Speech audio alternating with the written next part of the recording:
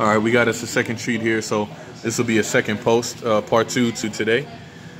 Brian's putting together a what is it called? Let me let him tell. Chocolate toffee iced whole milk.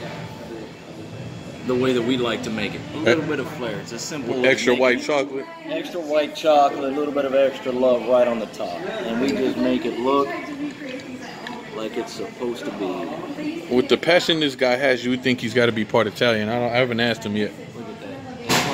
It's like a little universe in a cup, man. Hey.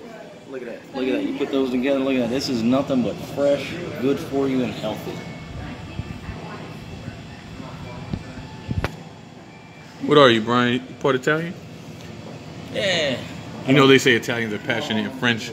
Well, you got something going on. I got a little bit of everything. He has the spirit of an Italian, man. That's right.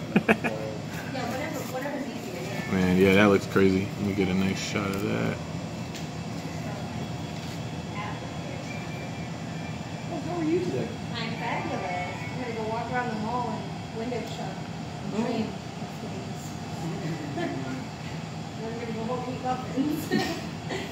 Did you have some of the monkey bread?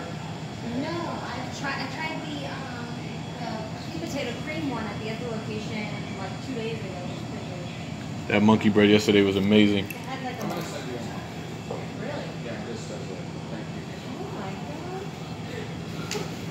god. So what we did was, long story short, we got a little bit of an issue situation. I wouldn't call it temperature issues, but on accident, the bread that we used for the croissants was a tender.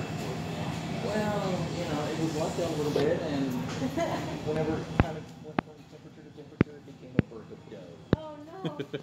So yesterday I took that burk of dough and just started making it. All right, so I took maple, some cinnamon, caramel, butter, blended it, melted it, made a glaze out of it, and that's what. And then I took our actual espresso from